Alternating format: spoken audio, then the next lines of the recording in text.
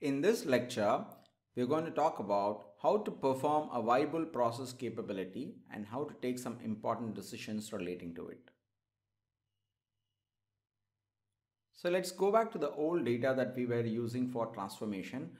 Let's say that we have data of lead times of a process and the customer specification limits are 90 minutes. Let's do some basic tests in Minitab to find out if the data is normal or not. So here's the data. My column C1 contains the data. I'm going to go and do normality check for this data.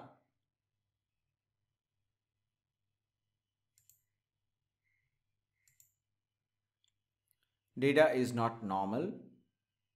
It obviously has very low p-value and visually also there is no good fit. But let's say I want to just ignore this non-normality issue and go ahead and use a normal process capability. What would happen? So let's just find out.